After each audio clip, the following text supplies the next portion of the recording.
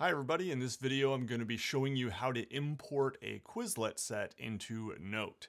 So you can do a whole lot just from Knowt.com, and you can see all the tools, and there's just tons, so explore those. But if you want to import flashcards or study sets from Quizlet, the Chrome extension will make it way easier. So just go to Knowt.com/Chrome extension and then add to Chrome, and it'll put it under your Chrome extensions up here, the little puzzle piece in Chrome. For me, I did click the little pin so that it shows up right on my bar there.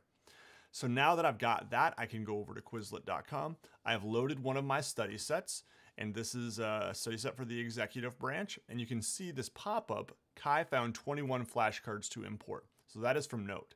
So I can go ahead and click on the Knowt extension button here.